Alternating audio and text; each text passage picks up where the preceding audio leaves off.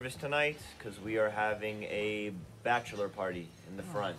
Dad. I know. It's Buyouts are kind of awesome. It's not that this doesn't happen, it's that you would have been told about this the day before, because being able to come in and understand that there's a buyout happening at the restaurant is like one of the coolest days, because it's like you know exactly how many people you're prepping for, you know exactly what's going to be ordered, you know exactly what time they're coming in, and it's not like you're serving people from 5 o'clock to 10 o'clock, you're serving everybody at 7.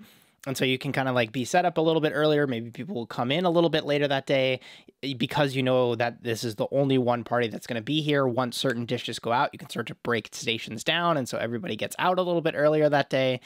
And the fact that Carmen would not tell people until now is kind of weird and not super accurate.